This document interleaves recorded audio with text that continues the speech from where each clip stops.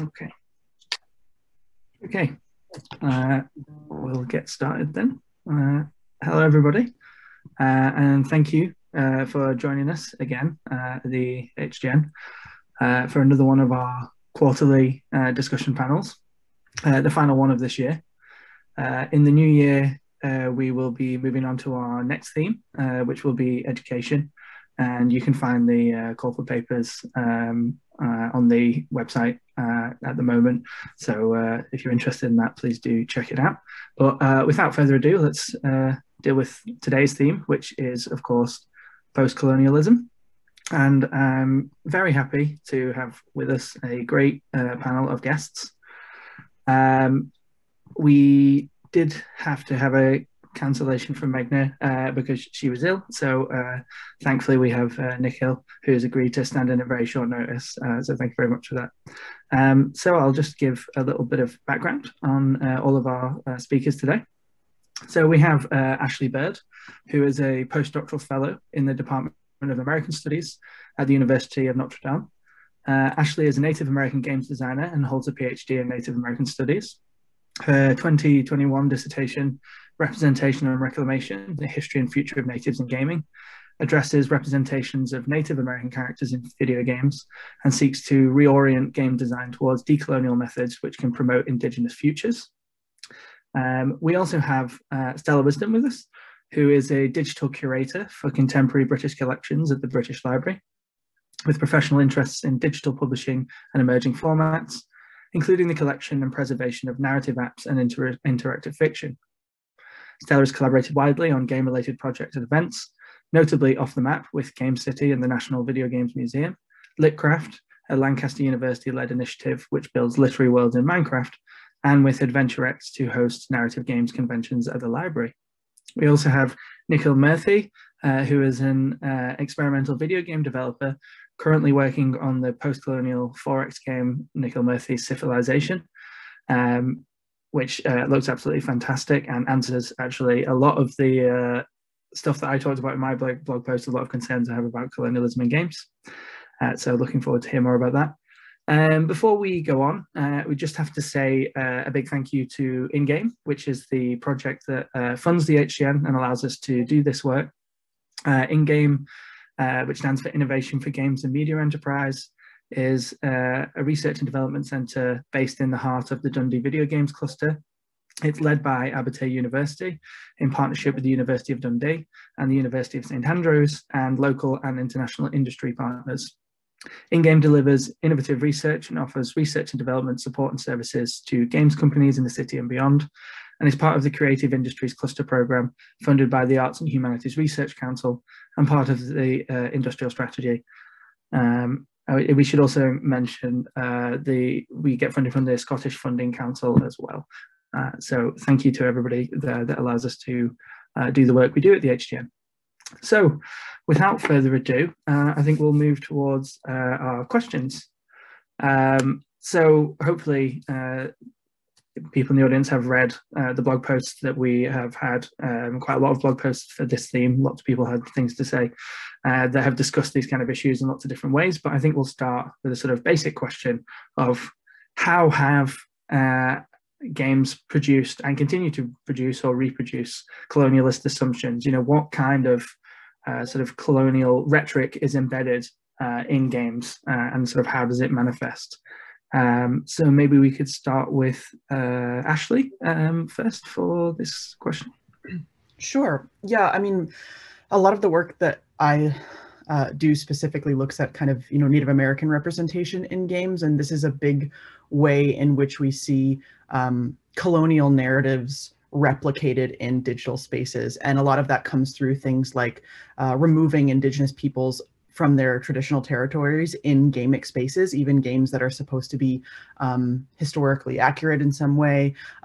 Games that are set in the West tend to completely remove Indigenous peoples, or part of the game itself is removing Indigenous peoples in order to make the land consumable. And this kind of relates to like a broader narrative that you see in games that, land is a consumable object. It's part of that's part of the space of play is conquering, taking over, utilizing land and its resources in kind of this extreme way that has little to no negative side effects. And so this very problematic relationship with space is a big way in which I see colonialism replicated in digital spaces. Yeah, absolutely, and that's sort of been a reoccurring theme in a lot of the blog posts. This relationship between space and power, and I think it's interesting the way you talk about the sort of representations of indigenous communities in games and that sort of lack of nuance, or even worse, perhaps, the sort of reenactment of sort of crimes of colonialism, basically. Maybe we could turn to Nikhil to add something to this question. How is it that games generally reproduce colonialism and colonialist assumptions? So I'm of course specialized in 4X games and civilization, given my game Civilization. And the colonialism of civilization is basically a solved problem at this point. We all know what it is. Put very succinctly, it's that civilization lets you play any country as long as it's present-day United States of America, right? And what I aim to do with Civilization is to try to highlight the things that the current crop of 4X games sort of glide over. So most fundamentally, that is by having Civilization be a cooperative game, rather than framing history as the conflict between nations. And then in addition to that, there's things just like history from below, tech skepticism, and pollution, right? Because Civilization is a game that loves seeing numbers go up with absolutely no cost associated with that. And my goal is really to have this game be in conversation with Civilization. So you see one set of systems that are used to represent basically everything, right? History, the present day, economies, everything. And you see my game present a different set of systems. And so hopefully that will lead players to ask, what are even further systems that we could use to represent this space? What are other things that games have yet to put down? Yeah, it really does look like a fantastic game. As you said, the notion of cooperation rather than necessarily competing, which I think is very nice, because it sort of broadens that cultural perspective, that view on history only being able to unfold in one way. And as you say, that way is the history of the United States, Europe, and that colonial sort of history. I wish I'd come across your game before I wrote my blog, to be honest, because it answered so much of the critique I offered there. Yeah, so the same question then for Stella. How are these games and more broadly sort of interactive media reproducing these kind of colonialist assumptions from your point of view? I've got a bit of a confession. I've not played games like Civilization, and I must admit, I suppose before I got involved in games collaborations using cultural heritage material, I'd probably got a bit of a negative personal impression of games, because I did kind of think, oh gosh, an awful lot of them are about battles and war and empire and things that I felt quite uncomfortable about. And it's only really, I suppose, so I must admit, even when I started the Off the Map Games competition using British Library collections to make games, I was a bit worried about what kind of games would be produced with materials.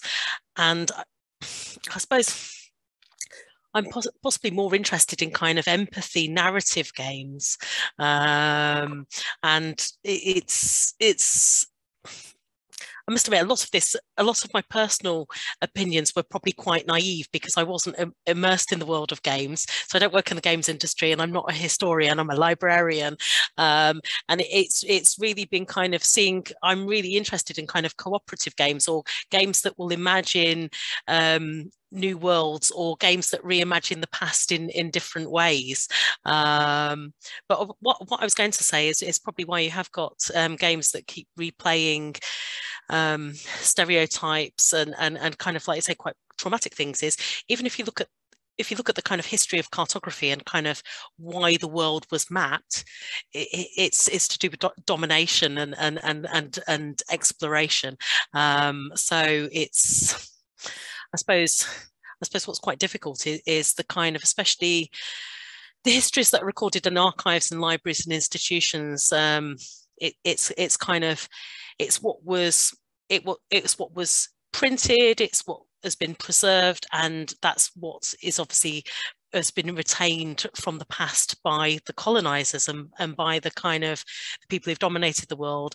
And it's only been in more recent years that there's been a lot of efforts, especially with kind of oral history programs and a lot of kind of community archiving programs, trying to get different kind of histories recorded and into the collection. So I've got a bit off topic here, but like I say, I was kind of put off the kind of nature of lots of games just because of kind of I suppose subject matter.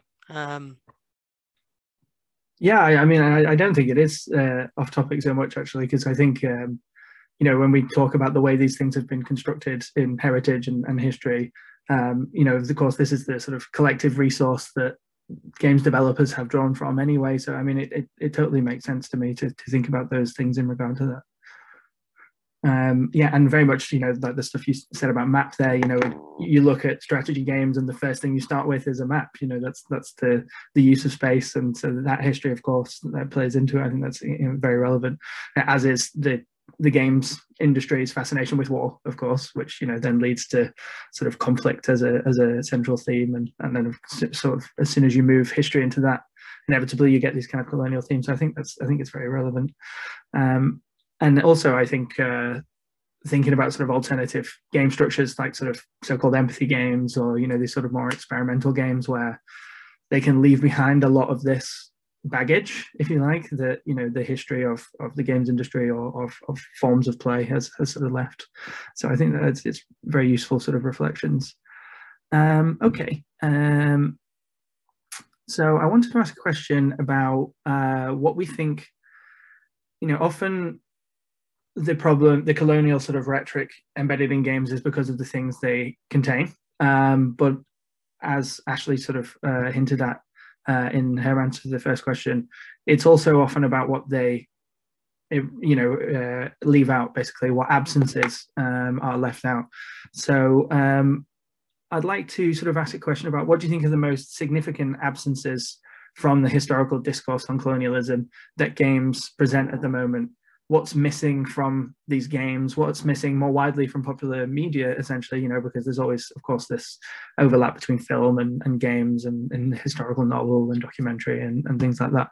What are the things that are absent in the discourse about colonialism that need to be more present and are sort of excluded, that sort of add to these sort of problematic representations? And maybe we could start with Nikhil this time. So, to me, the biggest, I mean, the space is so large, there's so many issues. But one thing that I want to highlight is just that there's kind of been a flattening of post-colonialism. And this comes up a lot with my game. But what I really want to highlight here is that post-colonialism means something in India, but it will mean something very different to someone in, let's say, Algeria or Haiti, because these are all very different anti-colonial struggles. And even within India, it's one thing to view the colonial struggle if you are a caste Hindu. It's another thing if you're Muslim. It's another thing if you're Dalit. It's another thing if you're Adivasi. It's another thing in places like Kashmir in the northeast of India. Right. So yet, despite all of these very different perspectives on post-colonialism, it's all kind of gotten flattened down into a single post-colonial narrative. And in doing so, we lose a lot of the space that these different angles would have in conversation with each other. And then the other thing here is which is related to this, is that colonialism is still ongoing. It is a past event that casts shadows into the present, but the United States still has colonial territory. The United Kingdom still has colonial territory, and India has colonial territory right now.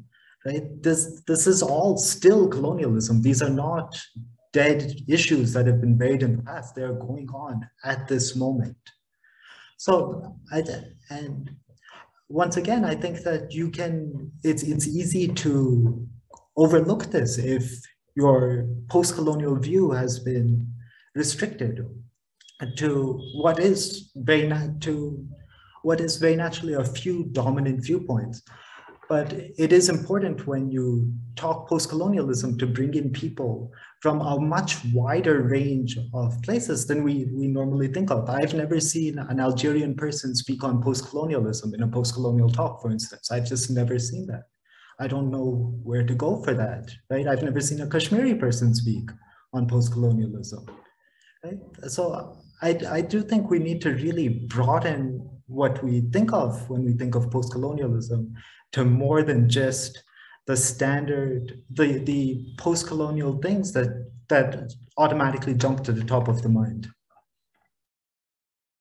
Yeah, I think that's a really useful reflection, you know, that we do tend to group these things under, you know, one sort of academic heading, if you like. Yeah, whereas yeah, absolutely, that's a really good reflection, and you know, maybe that reflects on how we need to be thinking about games as well. You know, there might not be one fits all solution for how we sort of address the colonial rhetoric embedded in games, because it might be what post-colonial discourses we're using here and what colonialism we're responding to, and you know, to lose the context in that would be, yeah, that makes a complete sense. That's a really good reflection. Thank you. So, Stella, what in your opinion is still missing from the sort of discourse on colonialism in popular media or in heritage or curatorship? Or so I suppose it's thinking of different voices.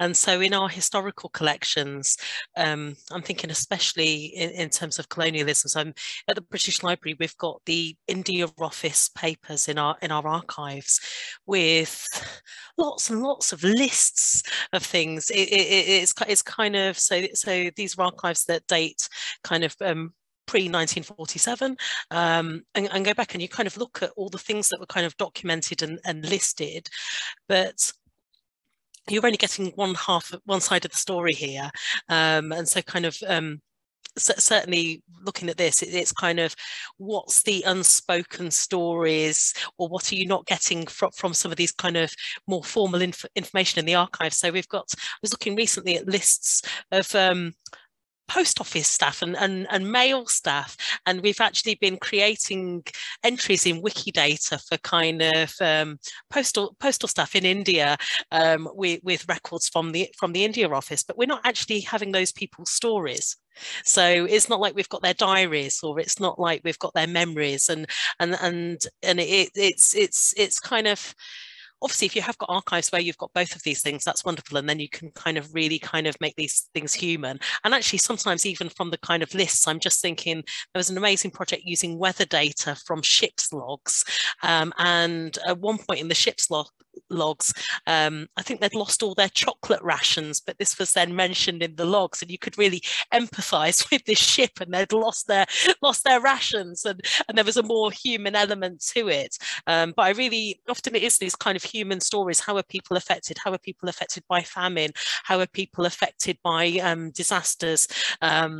It's kind of, and you really need kind of like diary entries or kind of oral histories where you can get them to kind of get these rich details of how kind of individuals. I think it's it's like if you're looking at kind of big organizations and bureaucracy, you're getting kind of how governments or the army or you're getting kind of how, that kind of picture, but really it's kind of looking at the individuals and how they were affected by things and their dilemmas and their choices and their suffering, and it's kind of those sorts of things. Thinking of the games being paid, what I'm quite interested actually is kind of hobbyist games, or games that are made in game jams, or kind of amateur games makers, and I think about this a lot because I think sometimes if people are not having to make games that are going to be commercially successful, people can be freer to be a lot more experimental with the types of games that they're kind of creating. So from a kind of wearing my hat, trying to collect digital material now, I'm very interested in kind of what say individual, like I say, maybe people not charging for their games, taking part in game jams. What type of games are they making? Because I kind of feel that they'll be more ephemeral than the games being produced by AAA studios where there's lots of copies, and they'll probably be more formally recorded. So it really is kind of thinking of the person.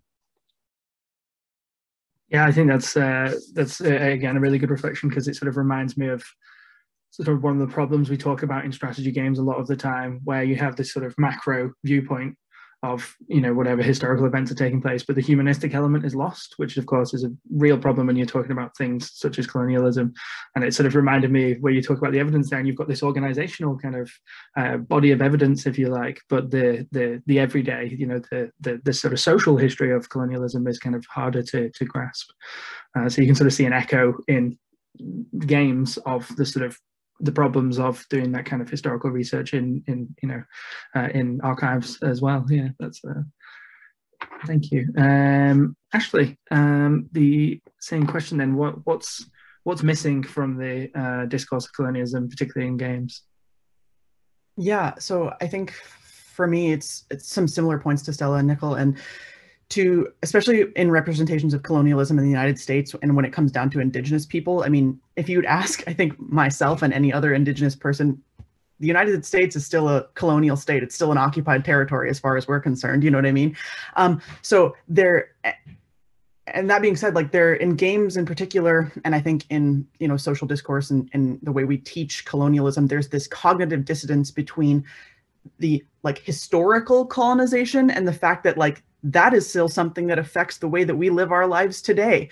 There's this gap between those levels of understanding, and you see that in games as well. You know, when I talk about like, oh, games that enact the removal of Indigenous people, especially because Indigenous people in the U.S. are still seen as like historical objects, where the people trapped in time were almost always represented in, you know, the mid to late 1800s, and that is it, and not as modern people who exist in the modern world. And that perpetuates, those types of games perpetuate this narrative, and we don't talk about how those acts of colonization and dispossession and violence inherently affect the way our lives are being lived today, and things like the reservation system and issues of sovereignty. And there is, again, especially with, you know, Indigenous folks and colonization, there's a flattening, like Nicole said, of colonialism and the experience of colonialism. You have that game, This Land Is My Land, which has the tagline of like, experience the frontier from the other side, as if there was one uniform experience of colonization for Indigenous people, for over 500 distinct groups of Indigenous peoples in the United States. And that's just completely inaccurate. And again, it's also completely different how those groups are living their lives today. Like the experience they had determines their existence in the world today. So I think, like I said, there's this lack of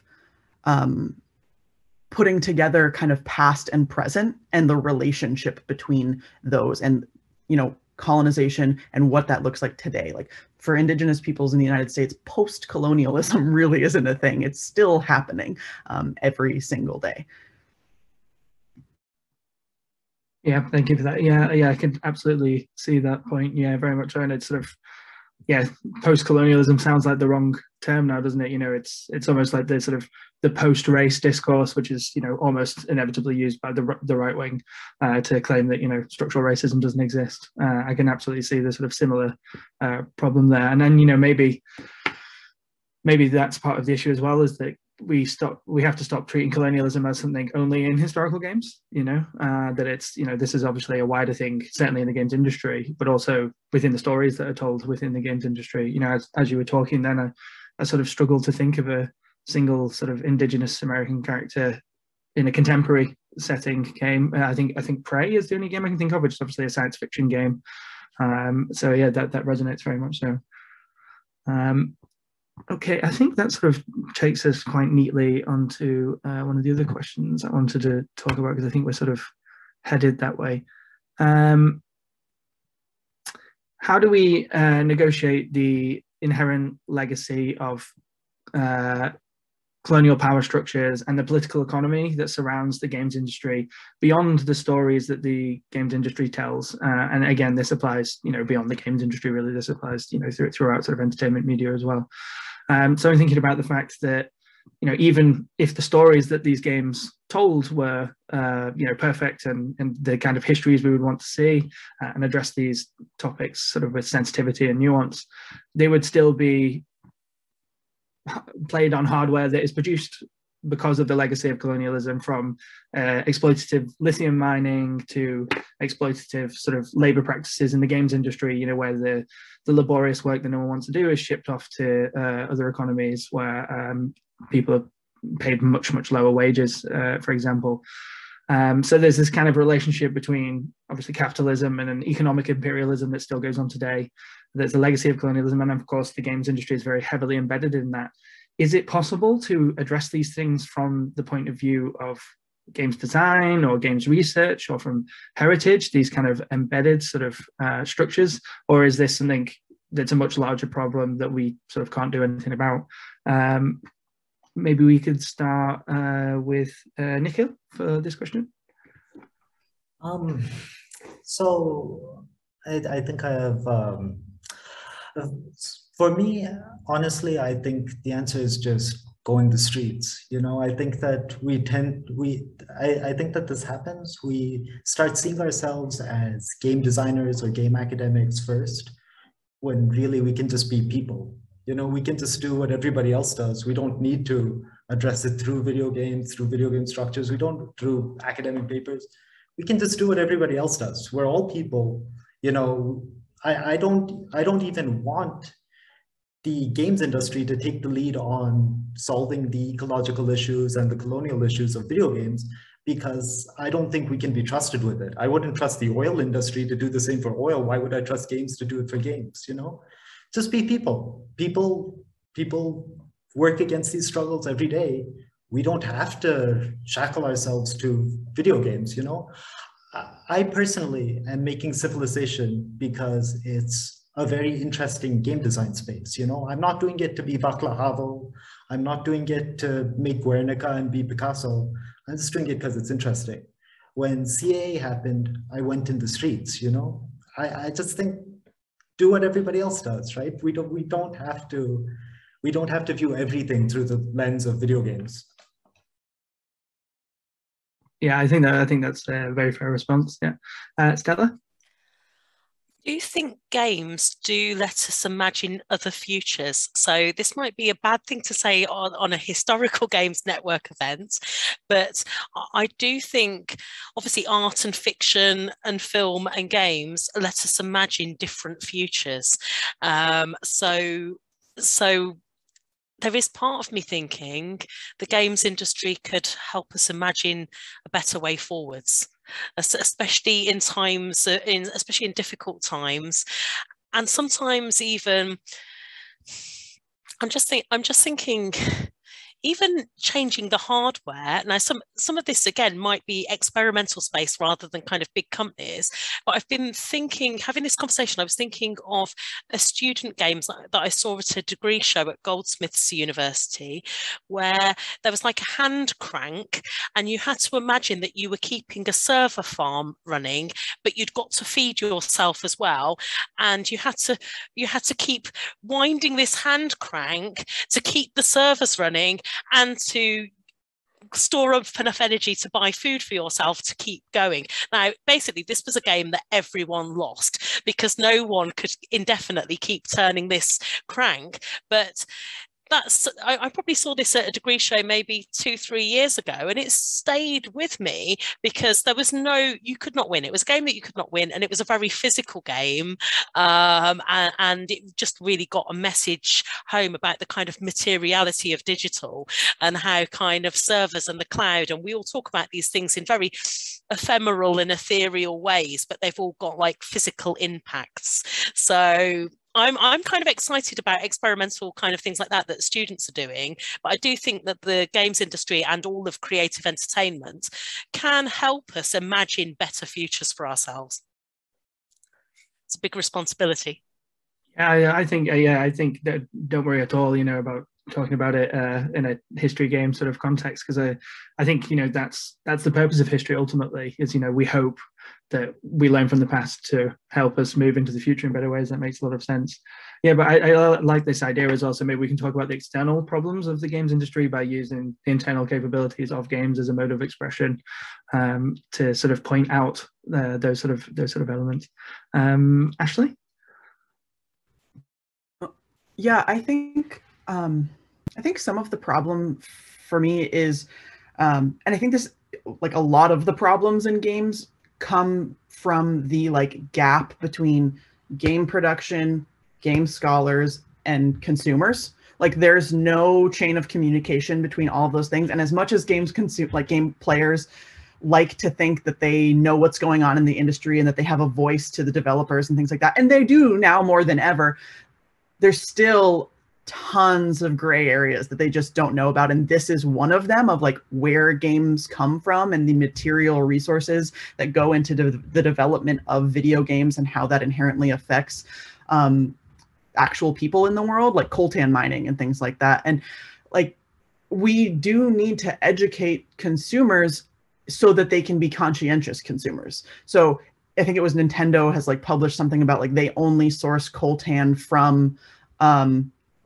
valid, above board sources. And I don't know if we believe that or not, you know what I mean? But how are consumers going to know who to support with their money if they don't have that information? And if they don't even realize that things like that are happening to go into into the production of their games, like the fact that, coltan, the cost of coltan spiked disproportionately in 2001 and when the PlayStation 2 came out, that there was a coltan crisis.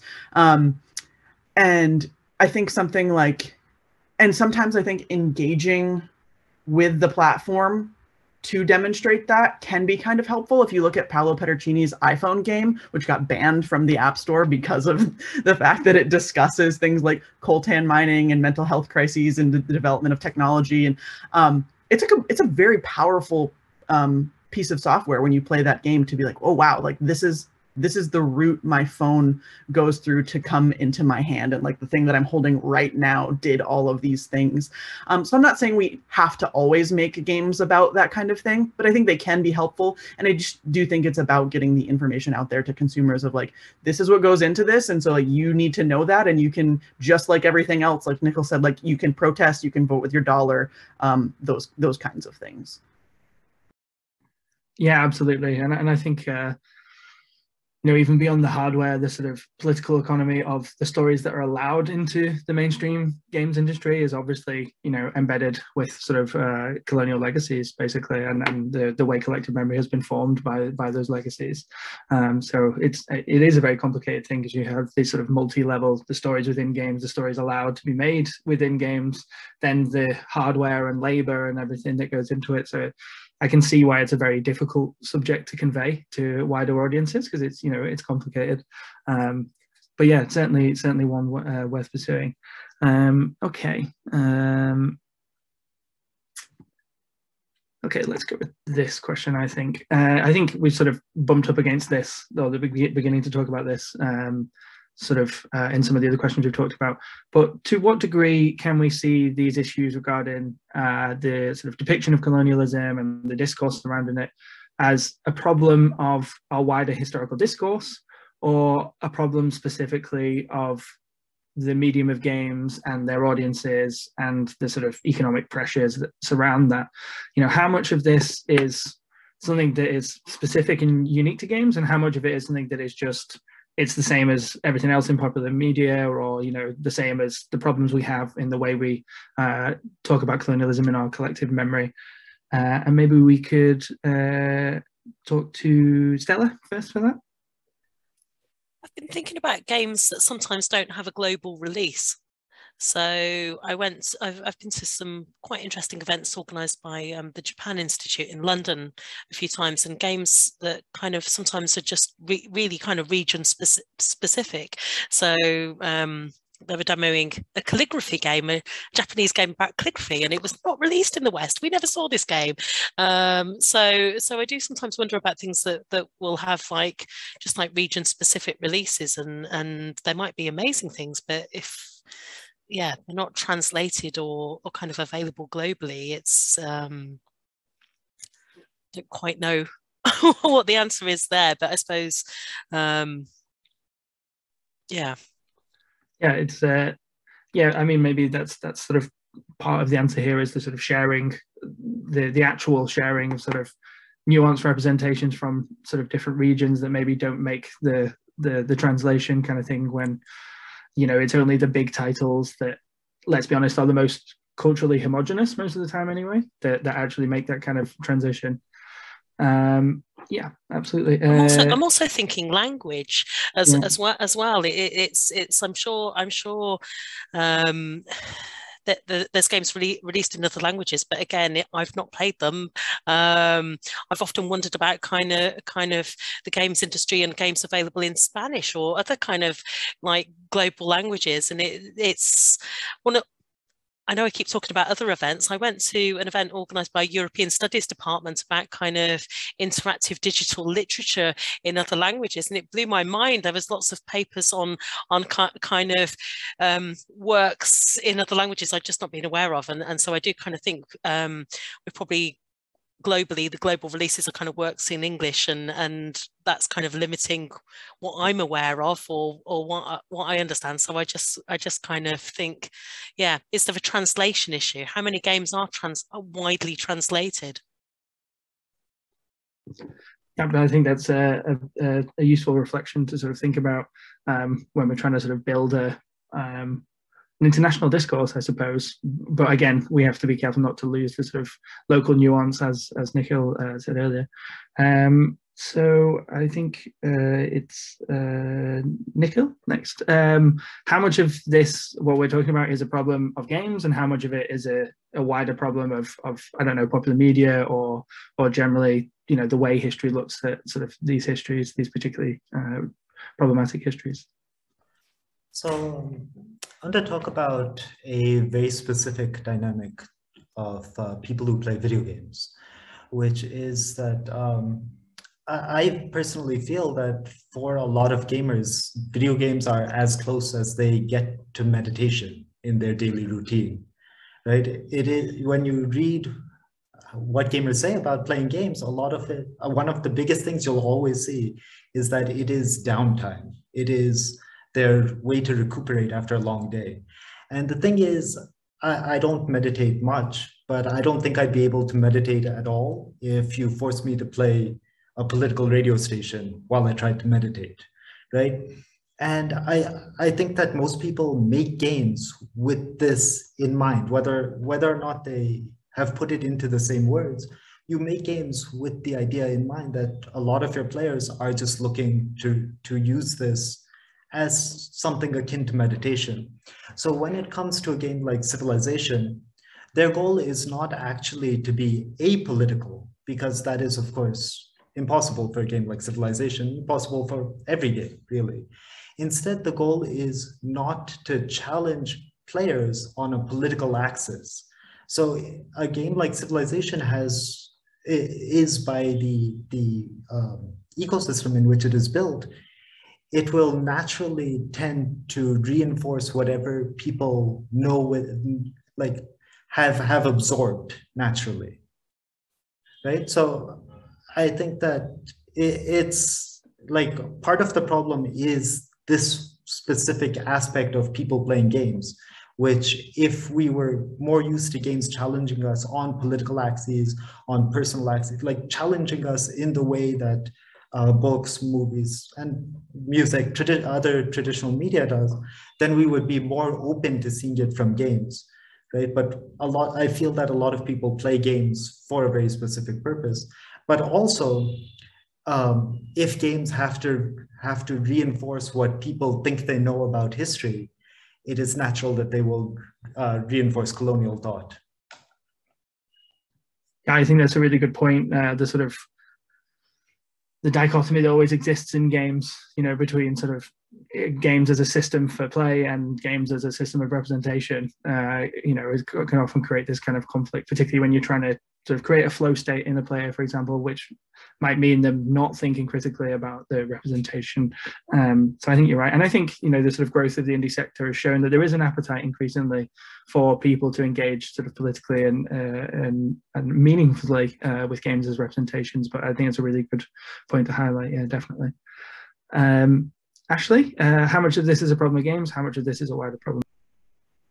I think it's kind of both. I think, you see games coming out of the military industrial complex, at least in the United States, out of a military lab from Stanford. And the first game really kind of notable, one of the first notable video games, Space War. It's about war in space. It's inherently about colonization, and that speaks to a broader fascination with these types of narratives. I mean, you look at the popularity of Westerns across the globe, not just in the United States. The fascination with war films, things like that. And you see the same thing happening in video games. I mean, you look at something like success of the Call of Duty games, how successful that franchise is. It replicates a lot of the things you're seeing in other types of media, in novels and in film. And it also has become a games problem in that the games industry is incredibly risk averse because of the capital that goes into these types of developments, these multi-million-dollar projects, and the fact that games financially outstrip the film industry now by billions of dollars every year. So if you have a system that works, like Call of Duty, I'm not like hating on Call of Duty, I'm just using it as an example that like these are kind of cookie cutter games. They're kind of reskinning the same game every time they make a new one. And it's because it works, because people like it. It is a narrative that they like. It is a style of play that they like. And why risk doing something different and potentially, taking a huge financial loss? And that's kind of a games problem, is that, there's Anna Anthropy is a game designer and a game studies scholar, and she kind of makes this argument that like, we design games in the same ways over and over again. Like there's so much potential for different types of designs. We're just not doing it. It's not that we can't, we're just not, because we like these things. And like I said, the game developers are like, well, I don't know, I don't want to gamble, So I think it's a games problem and a broader kind of social issue as well. Yeah, thank you. I think that's a really good answer. As soon as you talk about the military industrial complex, immediately think of something like America's Army, the recruitment game that the Army used. And I think one of the most interesting things about that is that no player ever plays as the insurgent, or at least they don't realize that they are. The opposite teams see each other as different skins, basically. So you always think you're playing as America's Army, and that very much sort of ties into that kind of notion. And I think you're right. I think it extends further as well. We see it throughout popular culture, right? Where I don't think it's an accident that the sort of superhero movies have become such a huge thing at a time when the world is more politically complex than ever. And suddenly we see people return to these very simplistic sort of narratives of good versus evil, and very, morally sort of basic. And I know other scholars have sort of argued that was why, in the 70s, Star Wars was such a success, because Vietnam was complicated and morality was ambiguous. And so, this story of good versus evil and, Jedis and stuff was, a very nice remedy for that. So I absolutely see, the sort of links there that you're kind of talking about between sort of cinema and games and stuff. Okay. So maybe we could talk a little bit about in your blog post, Ashley, you talked about a kind of counterplay, these sort of the horse girl kind of groups and communities, which is fantastic. I love that. And so counterplay is sort of, for the audience that don't know, as ways where players sort of engage with games in ways that run counter to the implied or expected types of activity. And we tend to talk about games and the representations of history a lot in terms of production, often, and in terms of design, and the kind of meanings embedded into games.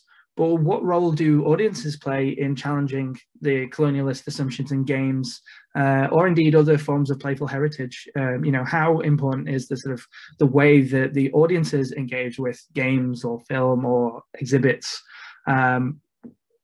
what can we do to sort of highlight that role and encourage sort of more progressive forms of interaction, I suppose. So maybe we could go to Ashley first for this. I think this is actually, counterplay is one of the big ways to get the games industry to change the things that they're making, because it's showing them other things that players want. By not playing the games that in the ways that is intended, players are demonstrating that they are desiring something else. And if you're not going to give it to me, I'm going to make it in the space that you've given me. And I think that's a really, really powerful message. And you've seen that throughout kind of the history of play with things like the speedrunning community. Like, that's certainly not the way those games are intended to be played. With things like the modding community being incredibly prevalent and powerful, and some of those people actually being hired, like Dota 2 coming out of the fact that like that was a mod, and that person got hired by the company to make Dota, you know, that like a whole new game came out of a mod. And I think that's like a really powerful position for players to be in, is to kind of like play wrong, play differently, and demonstrate to developers that like there's other things that they can do and it will please a wide variety of people. And, you know, I think it's kind of anti-colonial and anti-capitalist to play in these ways, because especially like what I was talking about in Red Dead Online, like that game is very much driven by the capitalism in the game world itself and outside of the game through microtransactions and stuff. And the women and identified people who play that game in that way, the kind of horse girls, are completely not only not interested in it, but also just like shirking it completely and not engaging with it. And it is not the way that the developers intended them to play. And I think that's just fascinating and a really kind of powerful move and it also allows you, like, by playing wrong, you are testing the limits of the game, and by testing the limits and finding out what you can and cannot do, you are really bringing into light what the game wants from you, what the game is telling you that it is about, what its mission is, by trying to not do that. I think there's no better way to find out the underlying structure of the game, and also what is the actual dominant narrative, by trying to not do it. Yeah, I think you're absolutely right. Yeah, and I think there really is a sort of transgressive kind of resistant quality to that kind of play, the kind of play that sort of Cale Walker called like paigic play, that sort of spontaneous, sort of organic, like grows from communities rather than the structured sort of competitive play that the games industry tends to run on. And which has a natural resonance with capitalism, because you know, capitalism is about the ordering of things and the production of systems, whereas this sort of more paidic play, this spontaneous play, has, you know, literally no function other than, you know, social bonding and you know, that sense of community and fun, you know. So I think there is actually a natural tension there between this kind of play and the sort of capitalist sort of bedding or foundation of the games industry, or the forms of play that it has produced anyway. So I think that's a really nice reflection. And yeah, absolutely, the modding community, there's a great modding project actually for Civilization called the Postcolonial Modding Project, which was started by 2 people originally, but lots of people sort of contributed to it now, and there's all sorts of mods. Some of them are just about sort of trying to represent indigenous communities, for example, that have never been in the Civilization series, or sort of kingdoms or factions that have been lost because of sort of the way that colonialism has formed sort of collective memory. But some of them try and do things like represent slavery, which, you know, they do to varying degrees of success, let's say, you know, but it's the willpower in that community is generally you know, they do this as a public good, or at least they see this act as a public good. And I think that's something really interesting about modding and its sort of power, that there is this desire to get found by the games industry and maybe get a job for a lot of people. There is also this sense that, hang on, historical games are important, and we think this history deserves a better representation or more time. And I really find that encouraging as a sort of community-led sort of response to games industry representations. Sorry, I've lost my order now. Stella, same question. What role do audiences play here in trying to readdress these kind of colonialist embedded histories? Ooh.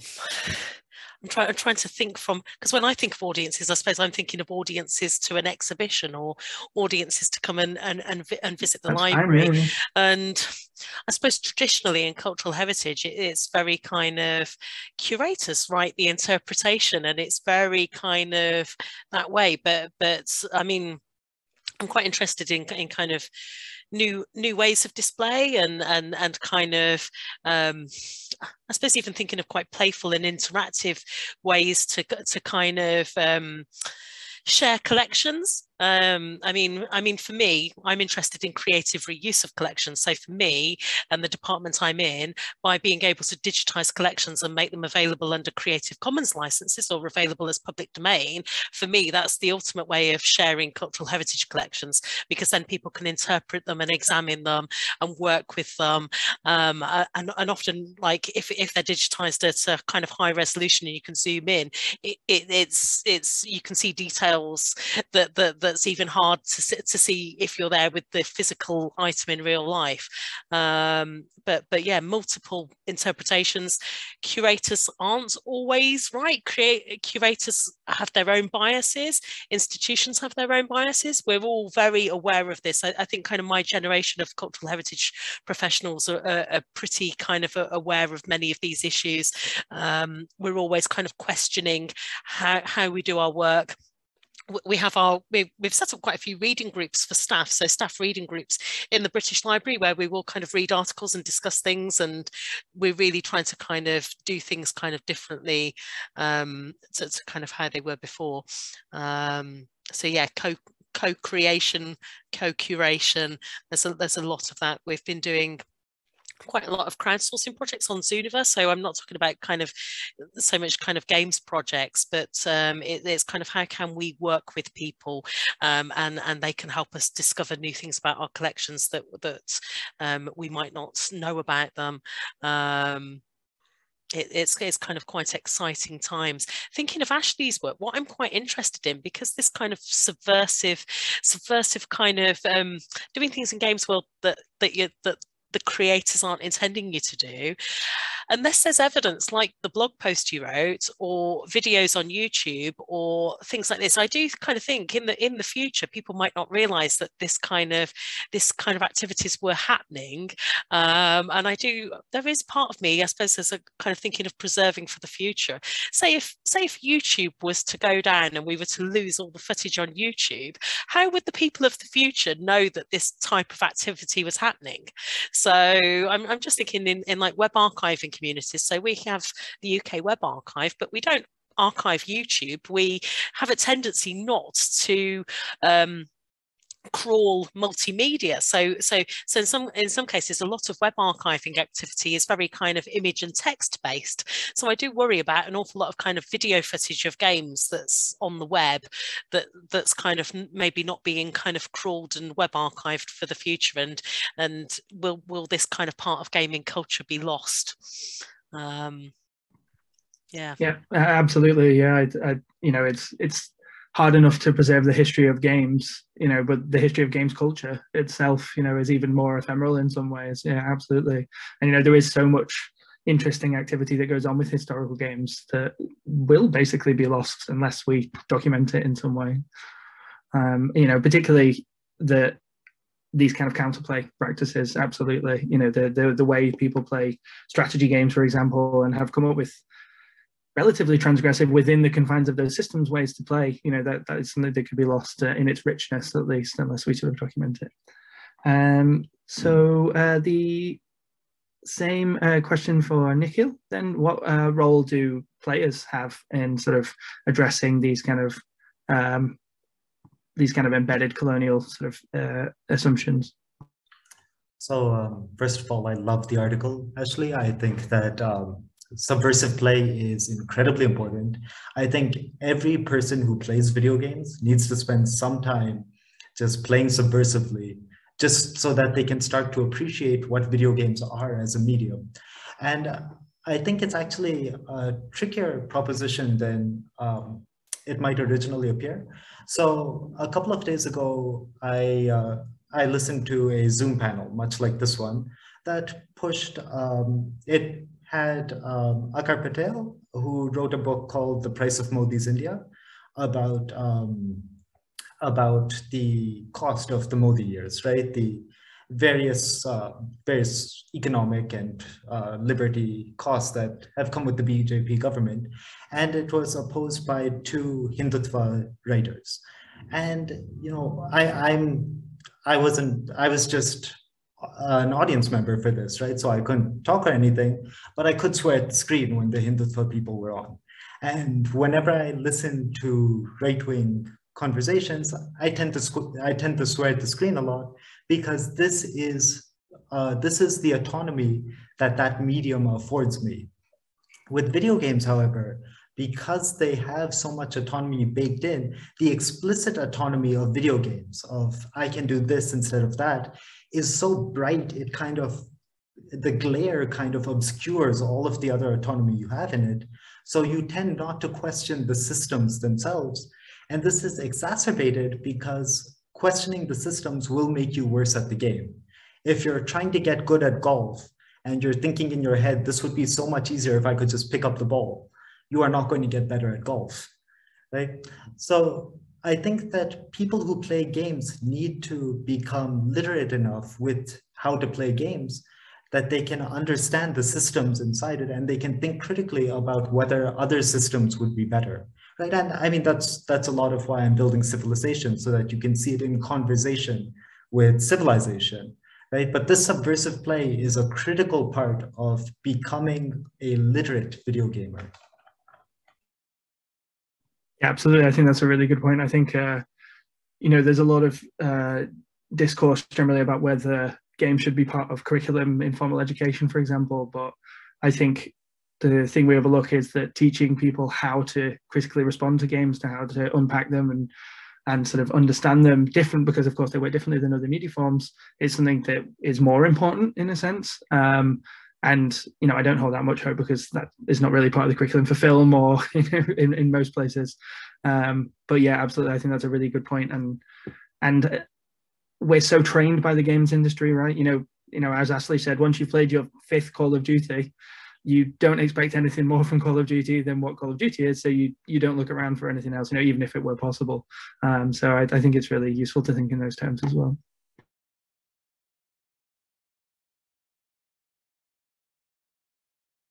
I'll mute myself by accident.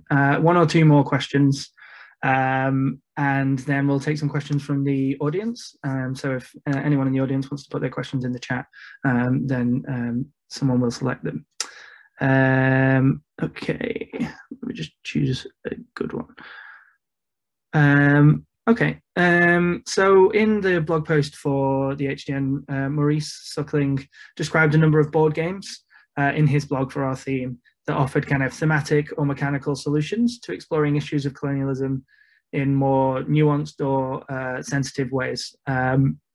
Are there any games, mechanics, or interactive or playful exhibition techniques, you know, anything sort of that we would put under the heading of interactivity or play, that any of you would like to highlight that you think offers something progressive to representing issues such as colonialism and sort of post-colonialist discourses in more progressive ways? So this is sort of the round of, you get to do a shout out to something that you think is useful in this regard. I've completely lost the order of the questions. So, Stella. Can I give a shout out to Clockwork Watch? I don't know here, so it's not so much a game, I'd say maybe a transmedia story world, but if people want to kind of look at Clockwork Watch, I'm interested, sorry for seizing on this, but kind of, I suppose it takes a steampunk world, but in a very different direction, and it is quite political, but it's exciting. It's pretty exciting, and they have kind of what I can only describe as like live action role play events, and then turn the participation from the live action role play events into graphic novels, and they've been selling pins, basically to kind of, I suppose it's kind of to be pro-steampunk, anti-racist, and they've been selling pins, and the money's all been going to charity. So if I could just give a shout out to them, because it's kind of almost like yeah, I suppose you could have assumptions about kind of steampunk and like a Victorian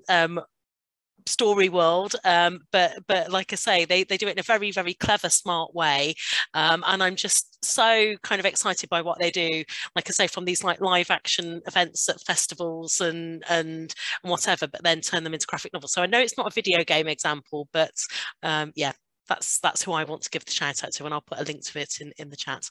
Oh, that's great, thank you. Yeah, it's maybe not a video game, but certainly play, certainly, you know, a playful form of engagement to pass, so very much in our remit. Ashley? Yeah, two Indigenous designers who I want to give shout outs to. Nathan Palace Lyons, he has a game called Hold My Hand. He has a couple, the way he uses mechanics is brilliant. He has another game called Brawlygon, which is a fighting game about fitting polygonal shapes together, which is hilarious and fantastic. And then he has a game called Hold My Hand, which is, it's just two little avatars who have to hold hands to traverse these physics puzzles and different puzzles within the game. But the wonderful thing about it is it is about relationship building, in that it is a two-player game played on one controller. So it is literally like you are holding hands. You have to stand there together and hold this controller and talk to each other and form a relationship to successfully create the game in the space of play. And I think especially in the age of online games, which can be not at all about relationship building or friendliness, that's a brilliant mechanic. And we've also kind of lost the like local two-player game a little bit in favor of online games. And so I really love that mechanic and bringing that back. And then Elizabeth Lapense's Thunderbird Strike, which is about, you play as Thunderbird in Anishinaabe culture, and you are saving sacred spaces from resource extraction. And it's a really brilliant game. Hilariously got her accused of inciting environmental terrorism, which I think is a whole nother conversation. But the wonderful mechanics about that game is you can choose to either like use Thunderbird's lightning to destroy trucks and pipelines and things like that, or to reanimate animals and plant life that has been killed by resource extraction. And you can win either way or through a combination of either. The game doesn't tell you which one to do. It doesn't prioritize one mode of play over the other. You can go in and be full force destruction, or you can go in and kind of help bring things back, or a combination of both. And I like that the game gives you the option and to play in different ways. They both sound like great examples. Thank you very much. Nikhil? I want to shout out Meghna Jayant. I hope you get better soon. I wish you were on this panel. Yeah, play Sable. But I do also want to make a small point about that article. And as somebody who's completely working in post-colonial games, right, I refuse to play No True Scotsman because it's very easy to do in this space. But I do want to say that what excites me the most in this space is not just anti-colonial statements, which are fairly easy to get to given the history of video games, but actually post-colonial statements. And as part of that, I think now that civilization is getting closer and closer to launch, a thing that I'm coming to terms with is that there are still statements in it that I'm just not very comfortable with, that sort of come from staying in the 4X space. I wanted civilization to be recognizably a 4X game. And a thing I think about a lot is that the master's tools will never dismantle the master's house. And you're always somewhat constrained by what you're doing. So what I'm going to do with civilization is, once it launches, I'm actually going to write down myself all of the places where I failed at making a post-colonial statement with the game. Because I think that's a necessary part of being a post-colonial game designer, is trying to build the foundation for future game developers to go where you just were not able to go yourself. Yeah, thank you very much. Just as a sort of follow-on question to that, Nikhil, just talking about the the difficulty of escaping entirely the sort of template of colonialism that the 4X game kind of creates. Do you see a future where something like Civilization could shake off its sort of embedded colonial logics and sort of a big mainstream sort of 4X game like that? Will it ever happen, or is it's too embedded within the very sort of foundation of the 4X strategy genre? You know, I think that it can. So my dream for Civilization is that after Civilization, all 4X games have at least one win condition that's cooperative and not competitive, right? Civilization itself, it has a lineage that is in part board games, where board games of the time had to have one winner, you know? And can it fully can the big market 4X game Civilization ever fully shake off its colonial heritage? I think there's a long, long way it can go. I believe in those guys. I'm sure that sooner or later they'll get there. However, I don't think that I think that something like, say, Great Man Theory is just so firmly baked in. Something like the bird's eye view of history. It's just so firmly baked in. I don't see how they can do it. However, I do believe that in the future, it is completely plausible that we'll see a post-colonial 4X game become mainstream, even if it's not from the Civilization lineage. And I think that game would look entirely different from what the Civilization games look like. Because one of the most fundamental piece of looking like a Civilization game is in the map, right? It's in a focus on topology. And I think that if you were to truly make a post-colonial 4X game, you would vastly de-emphasize land itself. Yeah, absolutely. That makes a lot of sense to me. That's sort of wrote about a bit in my blog post. Sort of think about space as conceptual rather than a literal, physical, conquerable space. Yeah, absolutely. Okay, I think we will maybe draw a line under my questions there, and take some questions from the audience. I think. First of all, let me just, look. We have a question from Javier, who's going to ask his question himself on camera, I think. Here we are. Great panel, as ever, HGN team. So my question is about how can we communicate these post-colonial ideas to the public? Fortunately, here, we care about questioning this, but as Nikhil and Ashley have mentioned, sometimes players may be too used to games with established content in order to relax by the end of the day. So I have seen some opportunities, but I'd love taking this into consideration from players. How can we still communicate some more informed ideas that question colonial misconceptions? An example of an opportunity is story-driven games. In that genre, there's always the expectation of drama. You need to have a conflict, otherwise you don't get a story rolling. And in our case, what we have discovered is that in that particular kind of game, you can package the rest of the game with what players expect. So you get the relaxation, the flow mode that players are looking for at the end of the day. But the conflict can come from something that is questioning colonial misconception. So that can happen with a character who may not be the usual one that you see repeated in games, or a narrative arc that is going against a colonial misconception. This is just one example that has worked so far, but I wonder, have you also noticed some mechanics or some genres that more easily question colonial misconceptions, considering that the massive public maybe are just looking to relax at the end of the day? But it is still possible, I believe, to question colonial misconceptions. Who would like to engage with that? Anybody? It's a hard one, maybe. I mean, yeah, I think there's a potential to use mechanics to do this, to do this type of thing. There's nothing wrong with designing. Sorry, the phone is ringing. Designing a a game that doesn't allow for like just inherent consumption of things. We could, you know, they kind of hinted at it in Assassin's Creed 3 with the hunting mechanic that like if you don't, they just didn't go all the way, that if you don't skin 5 animals in a row, like you'll desynchronize, because that would be like a waste, and like Connor as a Mohawk person wouldn't have done that. Then they went and like, as long as you skin all the animals, you can kill as many as you want, and selling pelts is the quickest way to make money in that game. So they really missed the mark, but like it was so close, you know what I mean? Like you could do something like that with engaging cultural perspectives or things like that.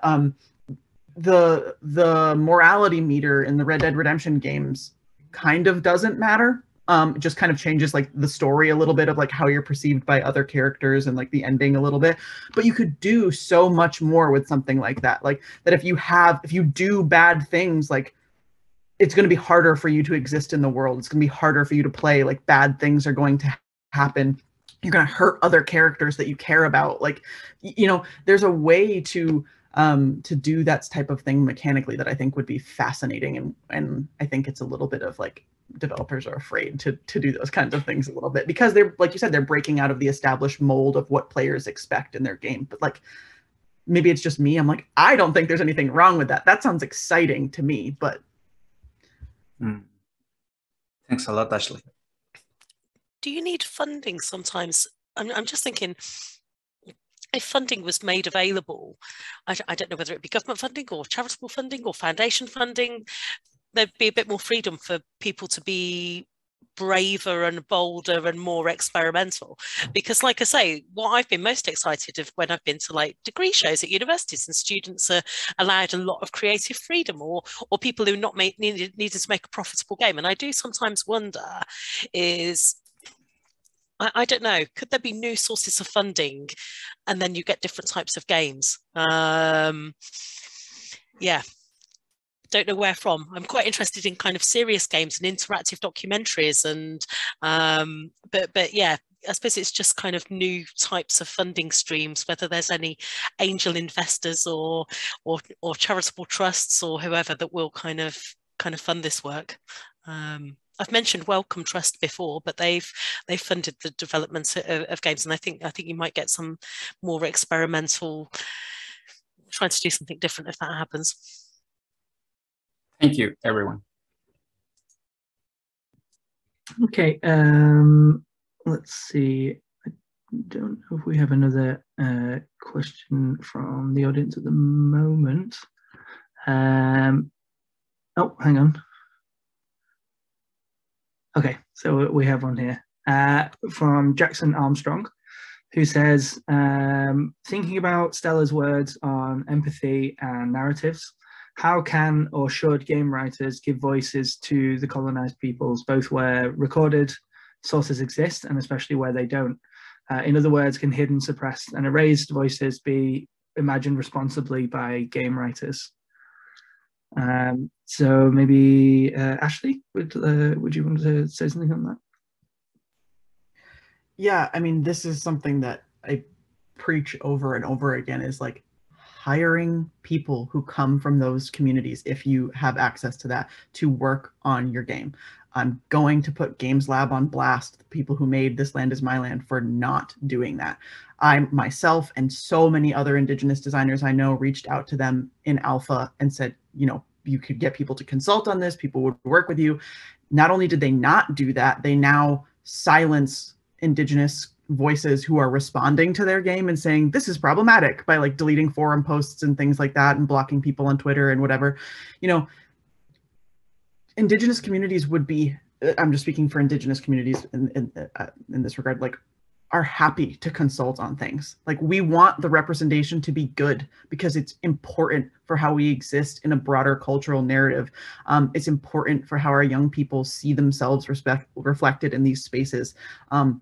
Should you pay us for our labor? Yeah. But, you know, I don't think you would see a lot of people asking for astronomical amounts. There would be people who would be, myself included, who are like very happy to consult on these types of things. And it's just that a lot of games companies don't want to be bothered. They kind of want to do what they want to do. And it's also a problem of player bases not not necessarily knowing when they're seeing something problematic or offensive or historically inaccurate. You know what I mean? There's a educational gap there as well. So we need to educate our players of like, ask for better things, want better things from these companies, and voice your opinions. When you see something that you don't like, talk about it. You know, that we've talked about how players now have a bigger voice than ever, and I think that's really important to say. You know, we didn't like that. We want something different. We want something better. We want to know the people you hired to consult on this. Like, what was their experience working on the game? Those types of things. Yeah, that makes sense. I just wanted to add, the other thing is just go to spaces where non-traditional communities are making games. You know, just stop asking the game industry to get better, because I mean, they are the game industry. Just people are making games, just go play them. And a shout out Studio Lumingus. They make fantastic anti-colonial games. They're based in Pune in India. You don't have to read writers with no background trying to be a character. You can just read people with the background who do it.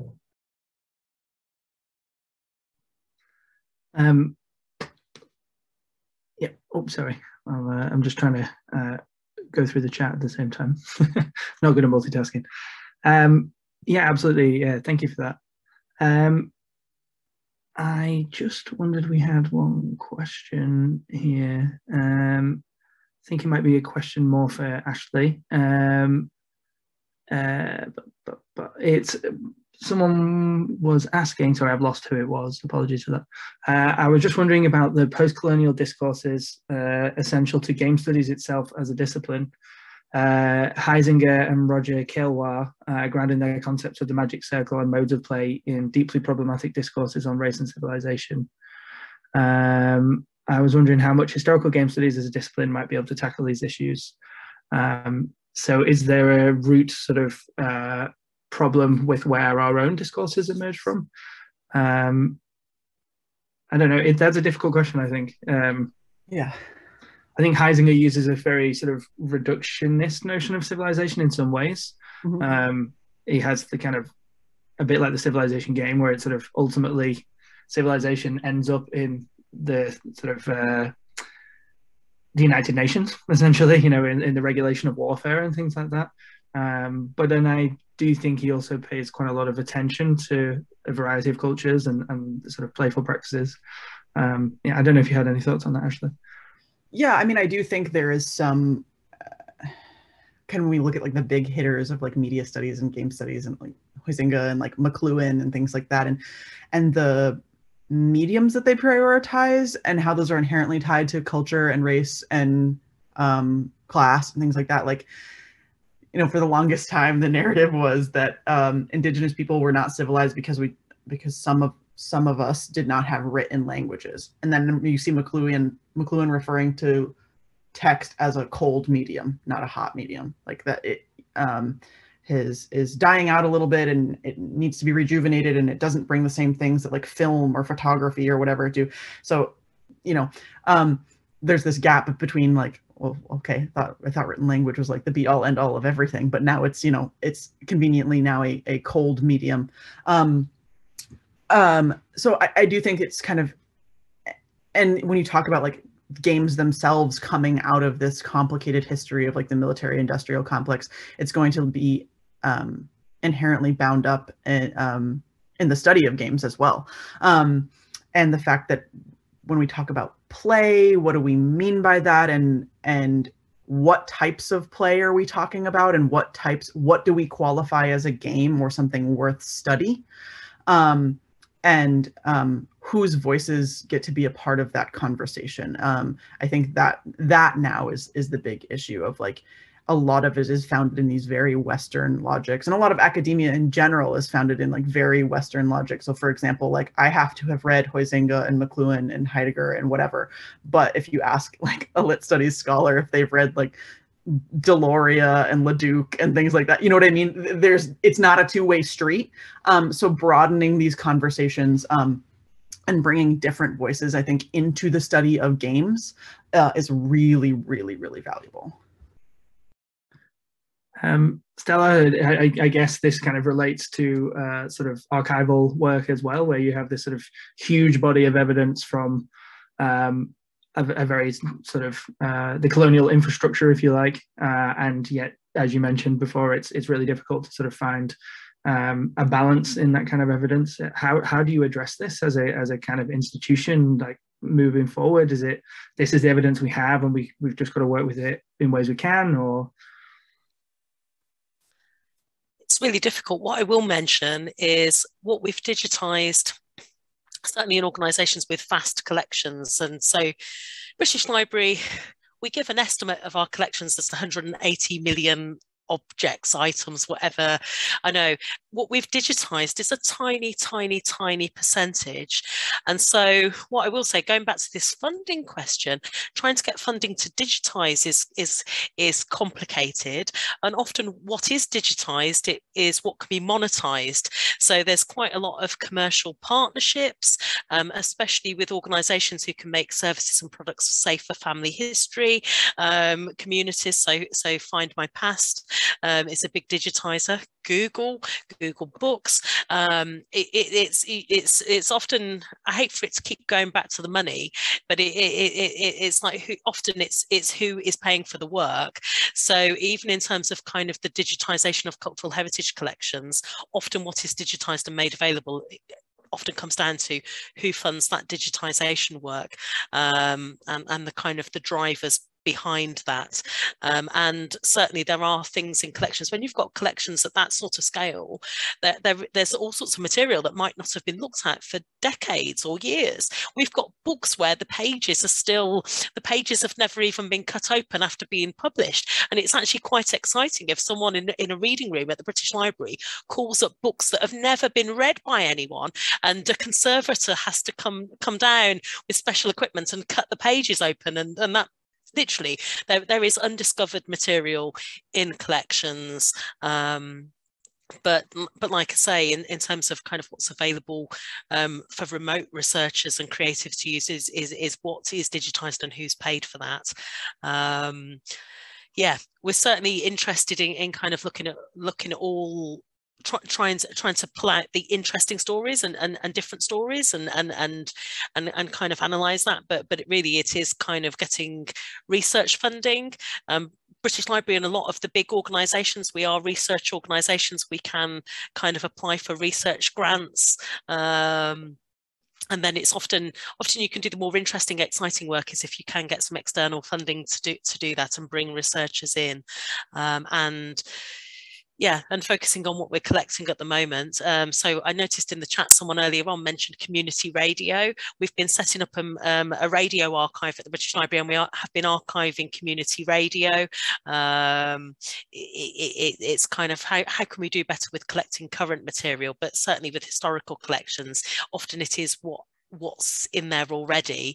But when you've got such huge, it's almost impossible to imagine actually. When you think 180 million items, how do you even visualize in your head what do 180 million items look like?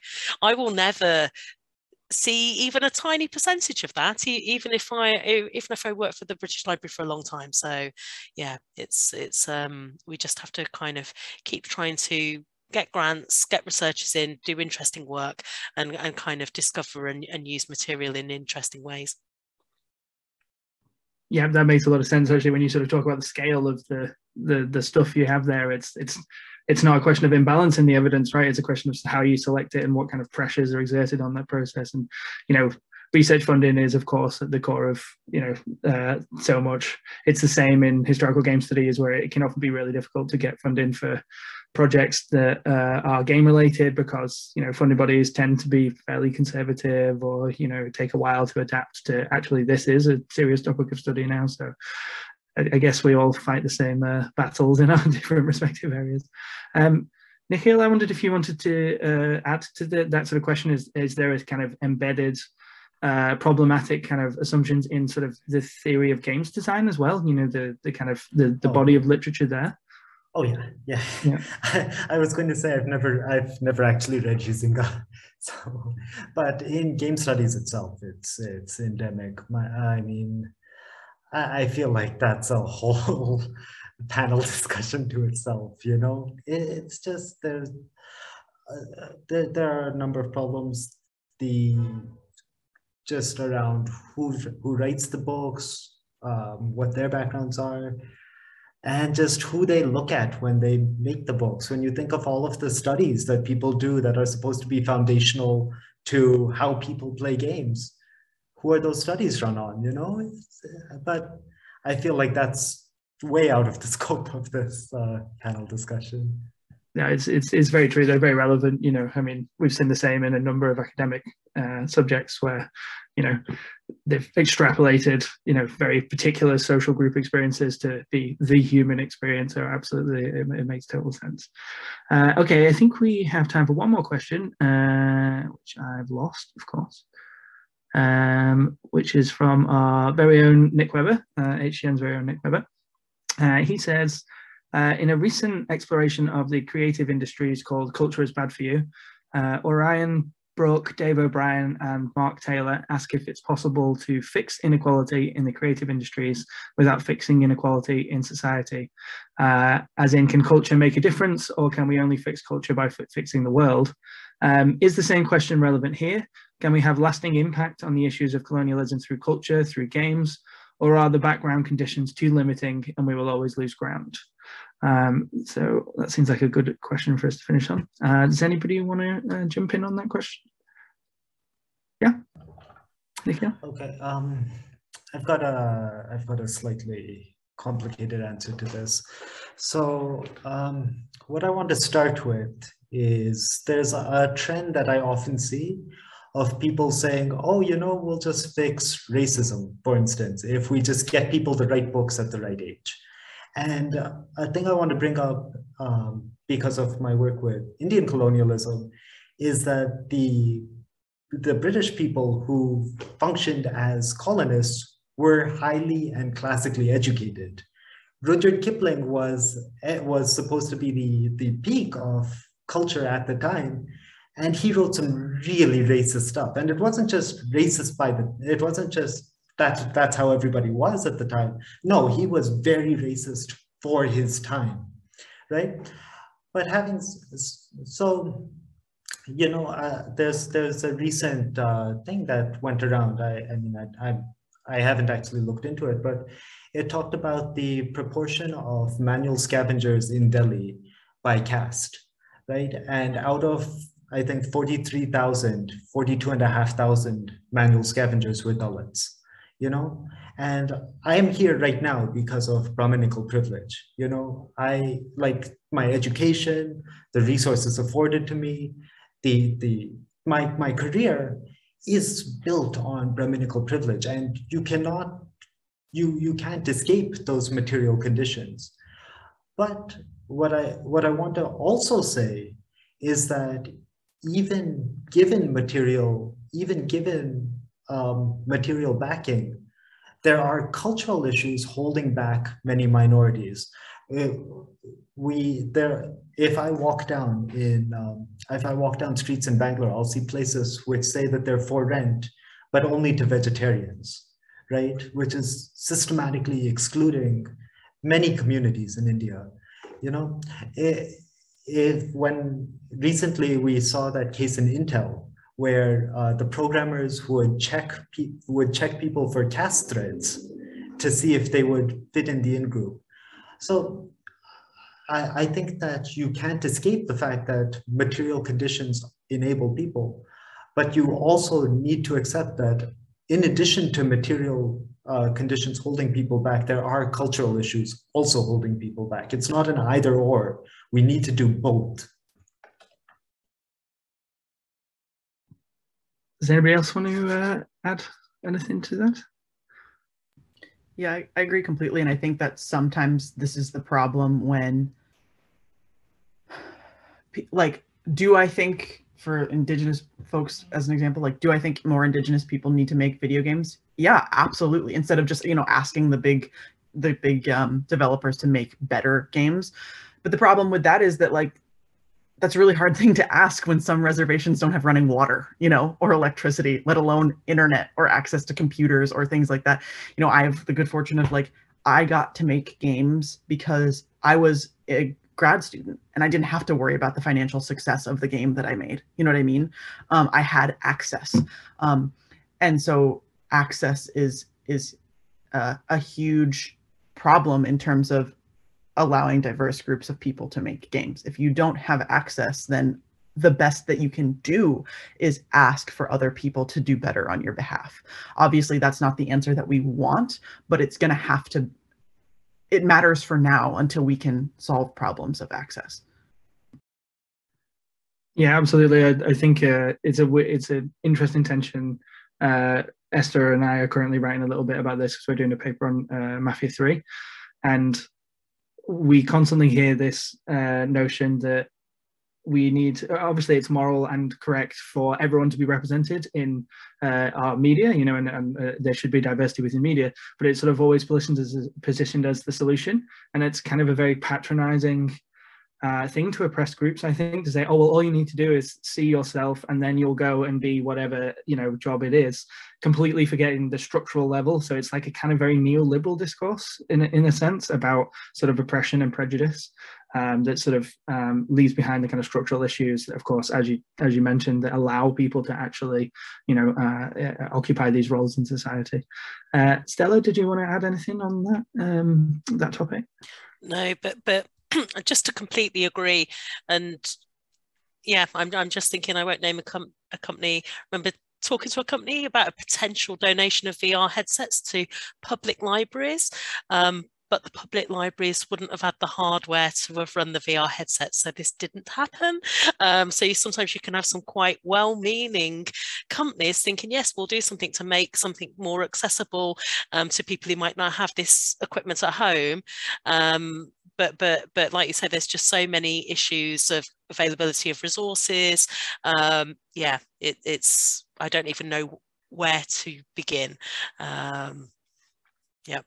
I think that's fair. We've hit on quite a tough, long-standing question there of, you know, the relation between material and cultural conditions, which are, you know, 100 years on, we've still not entirely solved. So, so I think that's all we've got time for, sadly.